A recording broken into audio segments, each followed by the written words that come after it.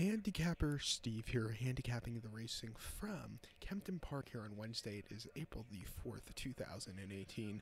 Gonna look at the sixth race from Kempton, the 8:15. But before I get on to that, remember to please follow me on Twitter at HorseRacingKid5 for more selections for race courses around the world.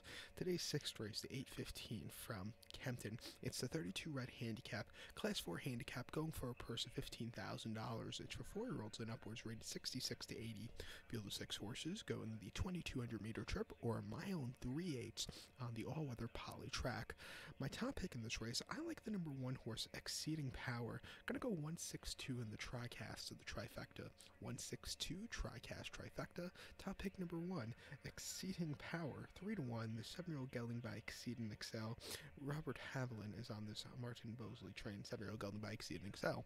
Horse's most recent outing came as first off a layoff. They came on the 7th of March at Lingfield. Mile and a quarter, 2,000 meters on Class 4 handicap. He won by a neck that day, but it wasn't a very impressive victory, I must say. It was his first race off a layoff, and he definitely needed it. He just held on, but you know, out of his 7 victories, it was probably one of the weaker ones. You know, it was an okay race, but it wasn't spectacular. You know, with that being said, I think second off the layoff, he should run a lot better. He also gets a good poster here on this race course again. But start before the 25th of September here at Kempton, mile quarter, 2,000 meters in the Class 4 handicap.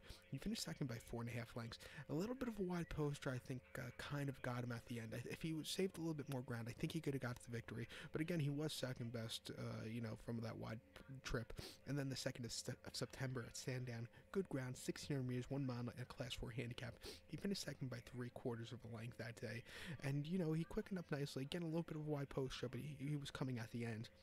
You know, looking over his races on the turf over the summer, he ran well. He had a few, you know, crap races, but he ran pretty well in the other ones.